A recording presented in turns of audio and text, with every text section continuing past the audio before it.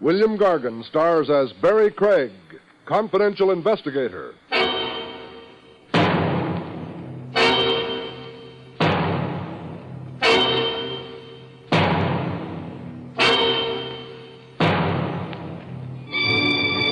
Give a man enough rope and he'll hang himself.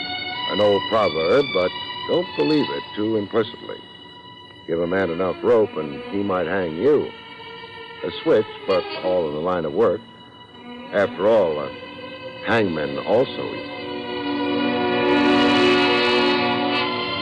The National Broadcasting Company presents William Gargan in another transcribed drama of mystery and adventure with Barrie Craig, confidential investigator.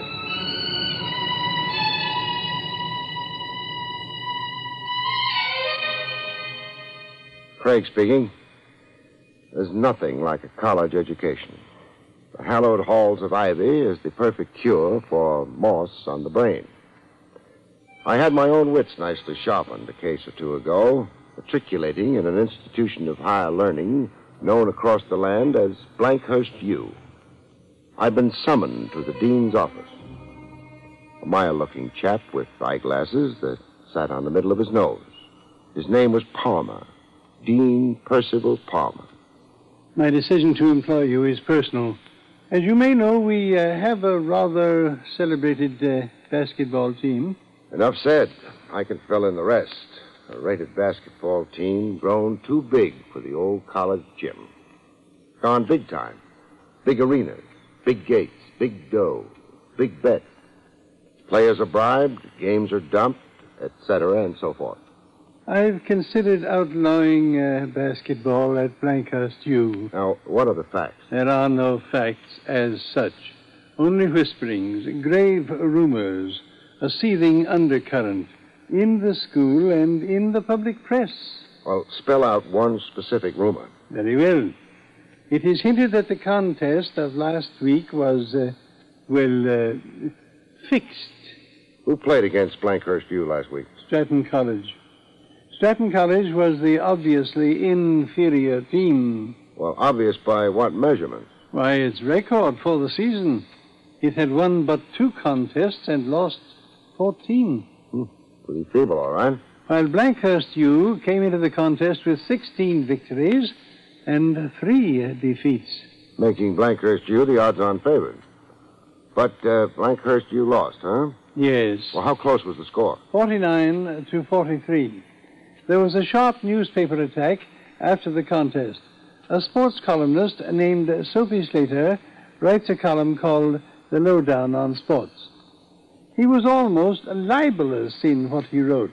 Well, who is the captain of the team? Chris Ransom. And who is the coach? Sandy Bigelow. Do the rumors touch Coach Bigelow? Very much so. Crooked coach. Rare, if true. It's usually one player that louses up a team. One susceptible sucker that gamblers can get to. However, when's the next game? Tomorrow night. Blankhurst U plays Van Bursen College. Well, who's favored to win? Van Bursen College has yet to win one major contest this season. Meaning if Van Bursen wins tomorrow, there's really something rotten in Blankhurst.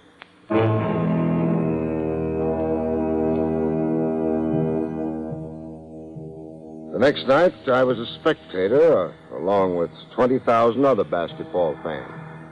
The game was played in the $1 million Bates Coliseum. Everybody invited, regardless of pedigree, nobody barred. Just pay the admission tab. Look over your shoulder and see half the graduating class of Sing Sing, 1935 to 55. College basketball was sure rubbing elbows with riffraff. Blankhurst figured to be a walk-away winner on its record, only it wasn't. It was trailing in the last quarter, 67 to Van Bursen's 74. Trailing with only minutes left on the big clock. And then the final whistle blew. The catcalls and boos could be heard in Siam. If Blankhurst had lost legitimately, nobody believed it.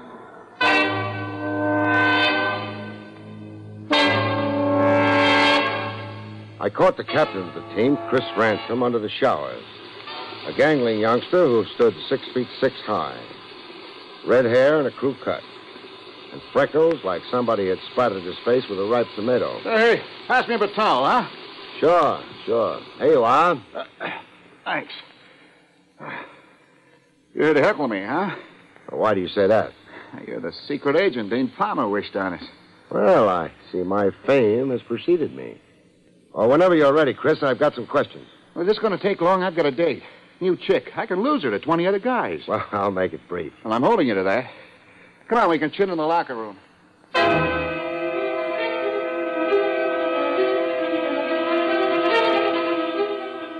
Captain Chris Ransom wasn't too candid a witness. So we lost a few games. Why all the hullabaloo? Well, Blankhurst lost 2 in a row to pushovers. The team's on ragged edge. Beat, dog tired. I saw tonight's game.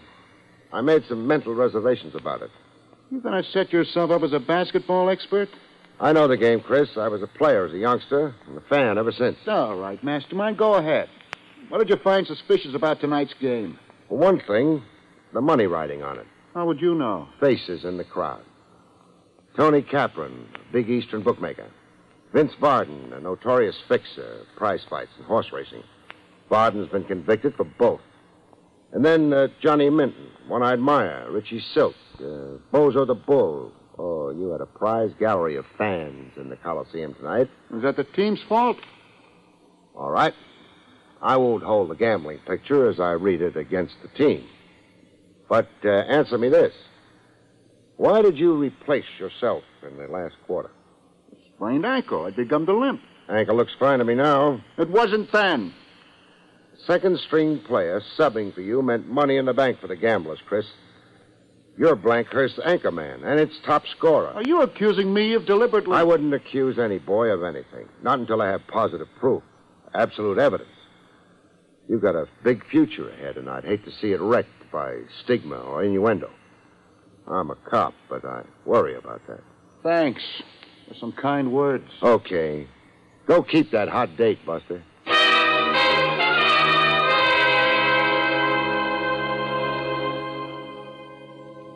Coach Sandy Bigelow was even less cooperative, let alone friendly, than his team captain.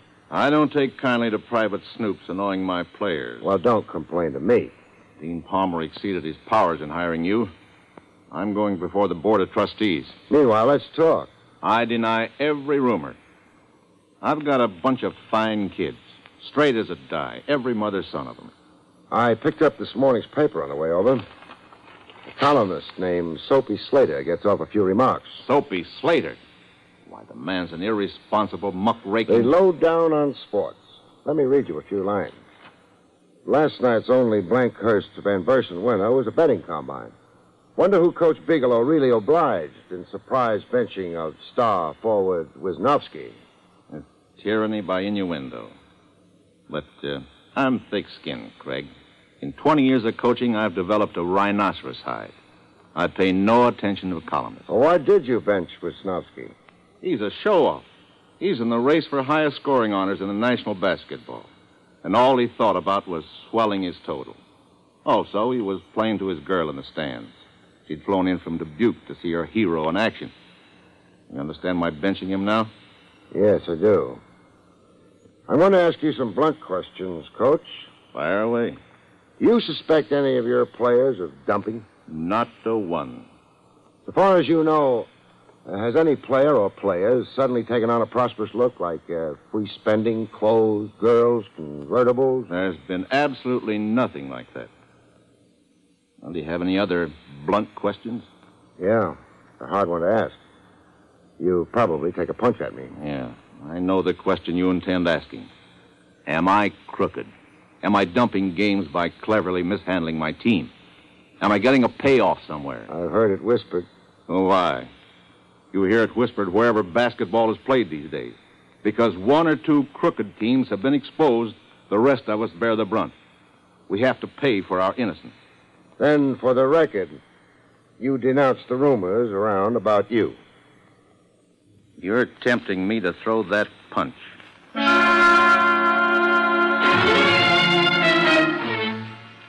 Sunday in a college town is a day of cemetery quiet. I checked into the nearest recreation lounge. The joint was the annex to a hotel, the Hotel Olympia. I had a key to room 222. The bartender, drink, please. You decide what. I want to be surprised. I was halfway through a drink advertised as Campus Conniption, 99 cents, when a gent came close enough to breathe on me. He looked more of a stranger in town than me. Beefy jowls, a stick pin with a diamond the size of a walnut, and yellow shoes. His kisser was not unfamiliar. Hello, Craig. Place a face? Yes. I didn't know the circus was in town. The New York joke's out of place here. So are you, Smiley. I got a sister living here in town. I'm visiting. Why? Well, sit down. I'll tell you why. Okay. I'm tingling with expectancy. You'll be tingling all right when you see what I got for you. Here. For your old age. Well, what's inside the brown wrapping? $1,000 in 20s. For me? For you. For what? For nothing. And I got something else for you. Let's see. Yeah, here in my vest pocket. For you, Craig, my compliments. A railroad ticket. One way, clear to Times Square. One look at you at the bar, I knew you were homesick. Your train's in an hour. Give my regards to Broadway. Very sorry, Smiley. You're gonna be foolish? I am. The boys and me are making a buck. What's it to you? Nothing. That's a job for the authorities. I'm here to crack down on fixing and fixers. Stop the corruption of a basketball squad. And you're here for nothing, Craig. There's nothing to it. No fix, no bribing players. You expect me to believe that? Sounds corny to say, I know, but we haven't been able to reach a player. We tried, but no dice. Then why try so hard to ship me home? We're running lucky. We don't want a jinx. So the boys made up a pool. $1,000. Get rid of you. They don't want no evil eye. If you don't grab the G, you're a sap. Put it back in your pocket, Smiley.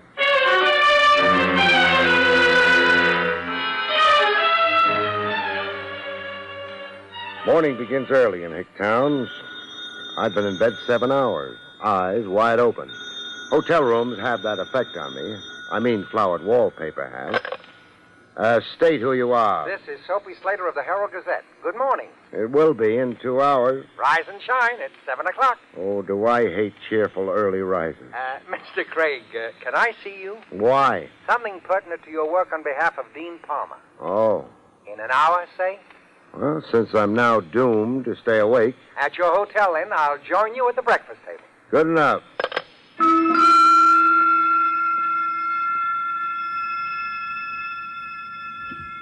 Soapy Slater really did have vital, confidential information. Coffee's good. Now, at least 3 games were dumped by Blankhurst U. Well, give me concrete proof. I got another kind of proof. Guesswork's no good, Slater.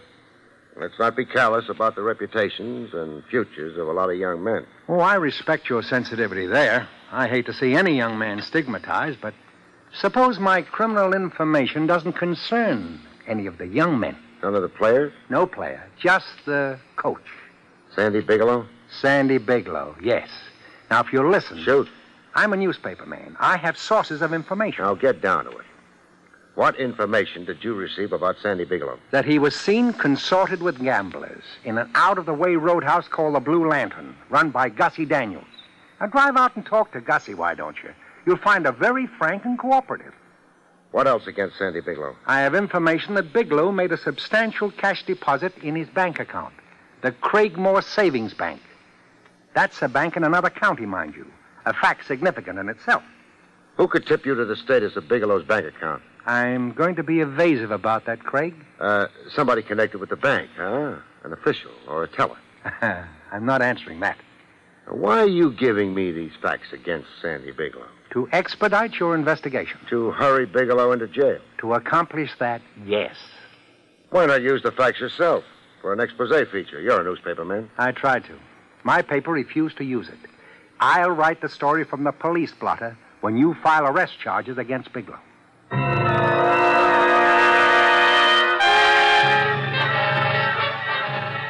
In the Cragmore Savings Bank, 70 miles across the county line, I persuaded a bank manager to give me a detailed memorandum on Bigelow's savings account.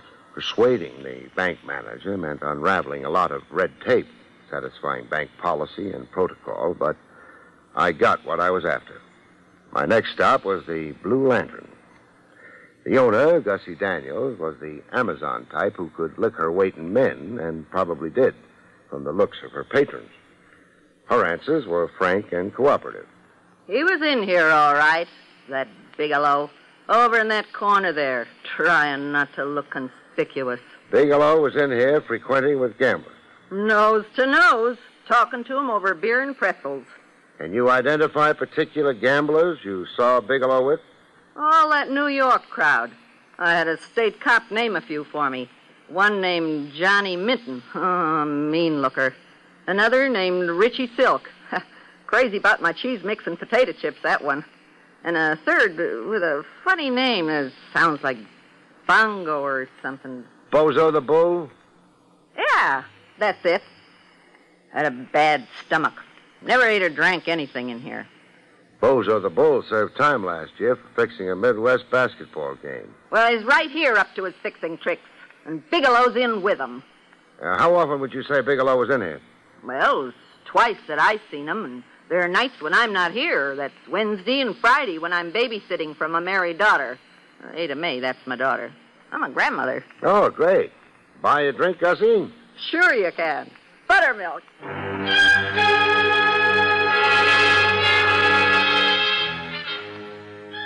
Before making a cause célèbre of the coach, I had a talk with him. Circumstances could be damning on their face, yet untrue. I've been a cop too long not to know that. Bigelow tried explaining his meetings with known gamblers. I've nothing to be ashamed of. I sought those certain gentry out in order to warn them. Warn them of what? To keep away from my boys. You see, there'd been anonymous phone calls to Wisnowski and to Chris Ransom. Open hints of offered bribes. And both Wisnowski and Ransom reported the incidents to me. I told them to say nothing. So you met with the gamblers discreetly to tell them off? I threatened them with police action if they ever bothered my boys again. Well, you believe me, Craig? Frankly, I'm not sure I do. Why do you bank 70 miles away in Cragmore? Well, habit. I used to coach Cragmore College back in 1950, 5 years ago. I never canceled or transferred my bank account, that's all. What's your balance there now? My balance? Well, it's about $1,200, I'd say. Why? Got your bank book handy? Why, no.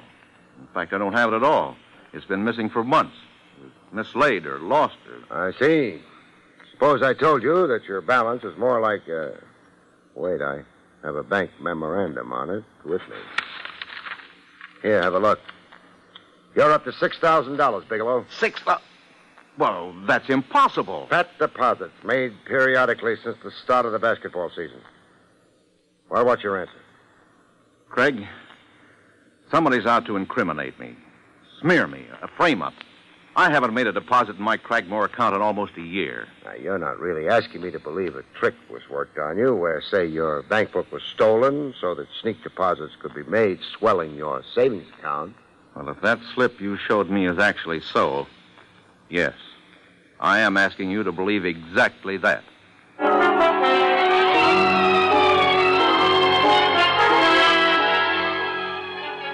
Character assassination through frame-up.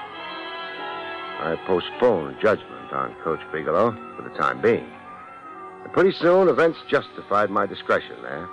The team captain, Chris Ransom, had again been contacted by the gambling mob. And this time, Bigelow brought his boy to me. A man named Smiley. He smoked to me in Leary's drugstore. How much did he offer you? $5,000 to be divided between myself and one other player I could recruit. He suggested I talk to Wisnowski. Which game does the mob want dumped? The last one on our schedule, against Barnaby Tech. Oh, Bigelow. Yes, Craig? How does Blankhurst U compare with Barnaby Tech? Well, we've beaten them 3 years running by margins of 20 points or more. Meaning Blankhurst U should enter the game an odds-on favorite. Oh, I should say so, yes. The mob wants to bet Barnaby Tech heavy and make a final killing. Okay. We'll accept the bribe. Accept? Now, you wait a minute, Mr. Craig. To teach the mob a bitter lesson, where it hurts most, in the pocketbook. You will accept the bribe, Ransom. Promise to dump the game along with Wisnowski, and then play your fool heads off. Trim Barnaby Tech from here to Timbuktu. The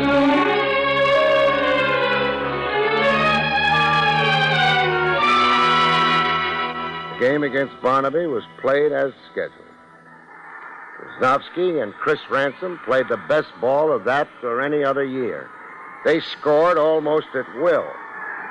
At the final whistle, the score was 76-38, favoring Blankhurst. I've never seen a more shattered bunch than that gambling clique. They looked as if the specter of the breadline haunted them. The Blankhurst team got a rising ovation.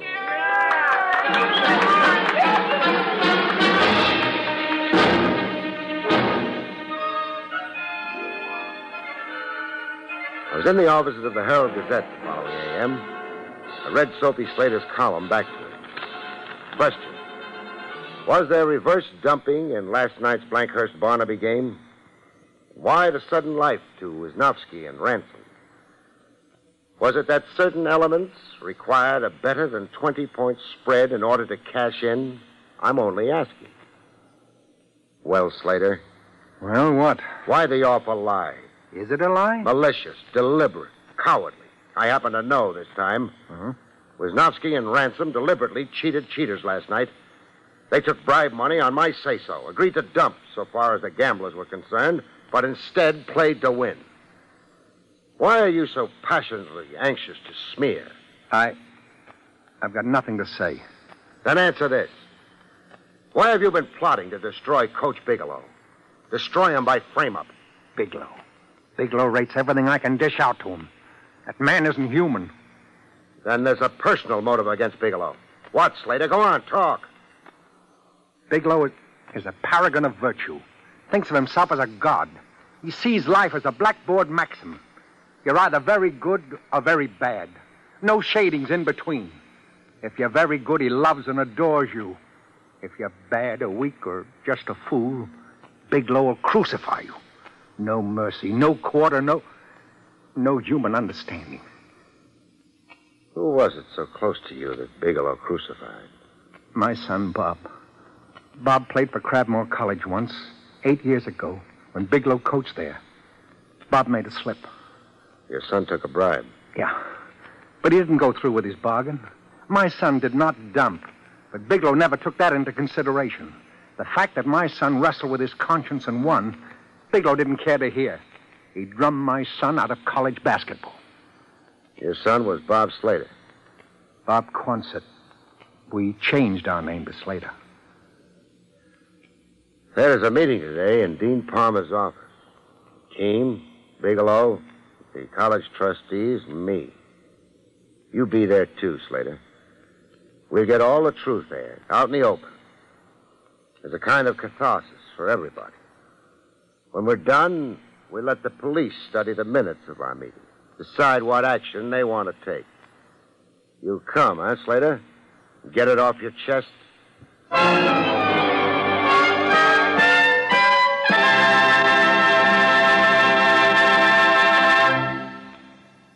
You have been listening to William Gargan in another exciting transcribed mystery drama from the adventures of Barrie Craig, confidential investigator.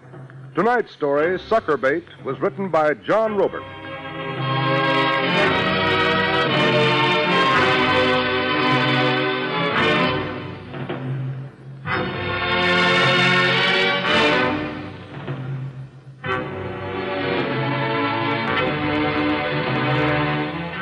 The National Broadcasting Company has just brought you an NBC Radio Network production with William Gargan starring as Barrie Craig, confidential investigator, directed by Andrew C. Love. Our cast included Norman Field, Jess Kirkpatrick, John Stevenson, Joe Forte, and Gloria Ann Simpson.